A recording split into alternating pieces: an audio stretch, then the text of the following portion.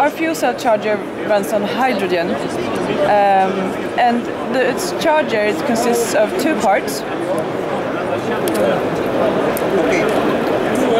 This is the part of the charger where you create the fuel. If you would compare it to an engine in a car, this would be the gas tank or the fuel tank. So what you do to create your own hydrogen is that you put a puck here, you add some water here, just a tablespoon. This will start a process that gives you hydrogen. And then you attach the engine, the fuel cell on top. You can see the fuel cells here. And when the hydrogen comes to the fuel cells, they start to produce electricity.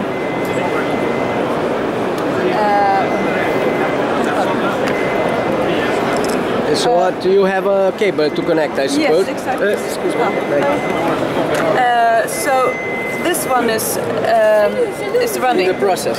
In the process. You see this lamp here, it's shining. It's indicating that the fuel cell is working. Yeah.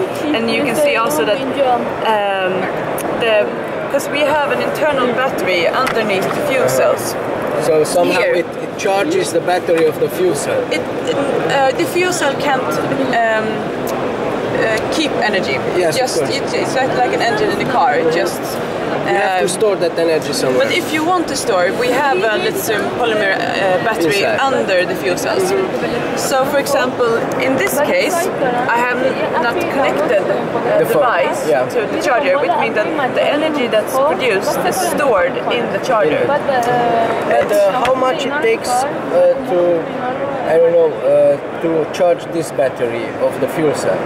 How long it takes to finish the process? Okay, you don't need, you can connect in this case. I understand, but if you would do that.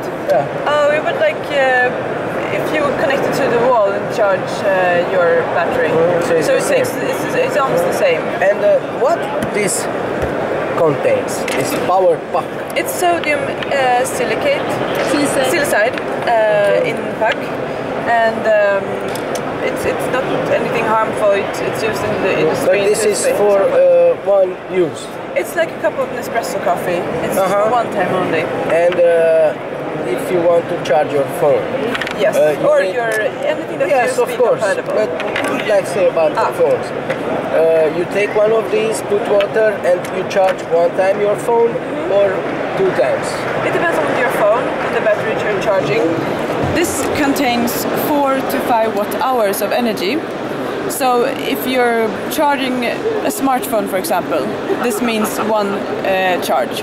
One charge. But if you have another type of battery, it could be many more times of charge. It depends on the phone, of course. On the battery, or if you have a bed or something. Or the state of your battery and so forth.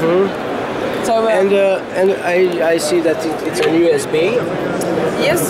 So if you can see here, this hot, double. Yes. What you get is when you produce electricity from a fuel cell, you will get a little bit of heat and a water vapor. You can feel that it's a little bit of water, but it's extremely small.